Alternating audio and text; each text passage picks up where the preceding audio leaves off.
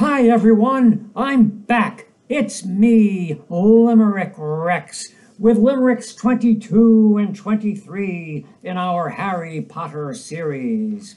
We learned that Sirius Black was actually Harry's godfather, and that he had been unjustly held at Azkaban prison for betraying Harry's parents and murdering many muggles. The actual culprit was Peter Pettigrew, a former friend of Harry's father.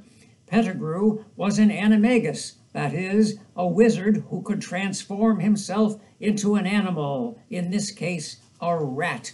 Here are your limericks.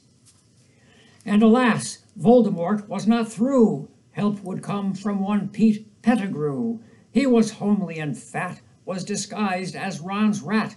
There was nothing bad he would not do.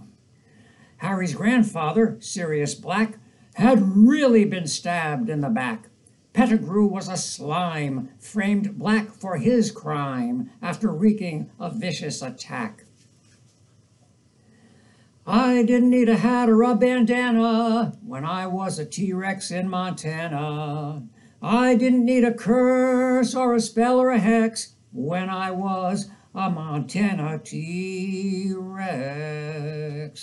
Okay, everyone, until next time, it's me, Limerick Rex, saying I'll catch you on the flip side.